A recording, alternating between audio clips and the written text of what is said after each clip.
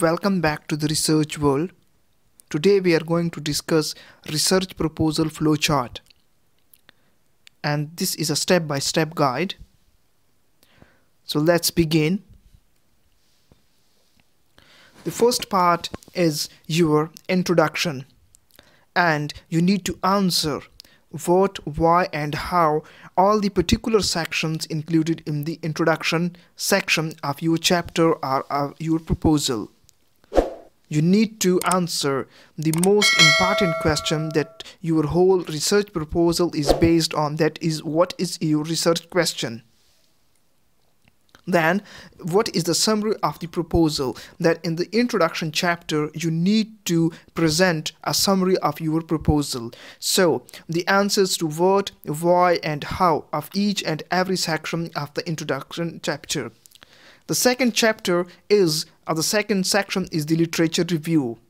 And you need to answer what is the literature on your topic. The next is find a gap, that is, find a research from the literature review you are going to fill in this particular proposal. After that, you need to study the literature on the method, that what method you are going to imply in your research proposal, and you need to present a literature on the methods being applied in your research. The next, you need to discuss and present for the debates and the discussions on your particular topic. And the last section in your literature review is the theoretical approach, that you need to identify and you need to present a previous work on the theoretical approach being used on a particular discipline of or a field of a study. After the literature review, the next portion of the section is the methodology. And in methodology chapter, you need to answer what is your research design, and you need to answer why are you following or adapting a particular research design. After the research design, you need to present ethics statement, that there are the ethical issues you need to take care in your thesis. Then, after the research design and the ethics statement, there is the kind of data, that what kind of data, either the primary data or the secondary data, you are using to use in your research project. Then you need to discuss the collection procedures, and you have to provide a valid justification for the different procedures you're going to use for the collection of the data. And the last section of the part in the methodology chapter is your costs and funding, that what will be the costs and what will be the sources for the funding of a particular chapter of a particular research project, in case there is everything available but there are issues with the funding, so you cannot proceed with your research proposal.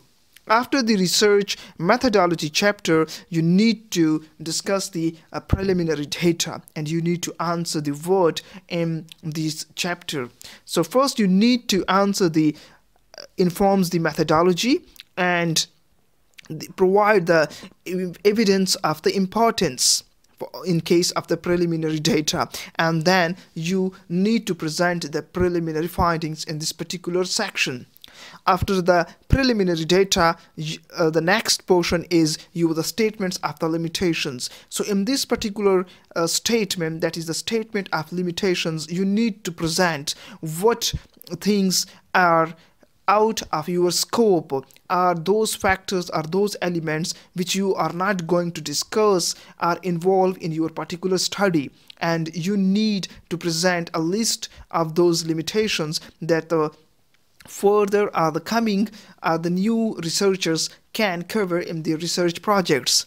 This presents the alternatives that can be used by the researchers in the future, in the coming days. And finally, the weaknesses, you need to present what are the weaknesses of your research proposal.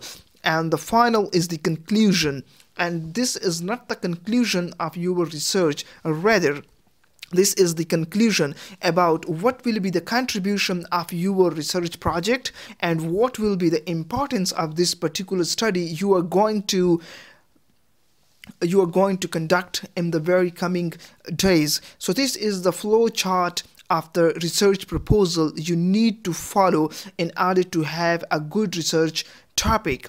That is, you need to follow these following steps: introduction, literature review, methodology, the preliminary data, the statement of limitations, and finally the conclusion. And you also have to keep in mind the different elements and the factors of the sections involved in each chapter, and you need to answer the what, how, and why of each and every section. Hopefully this particular video will help you out in preparing a best and excellent research proposal for your research project.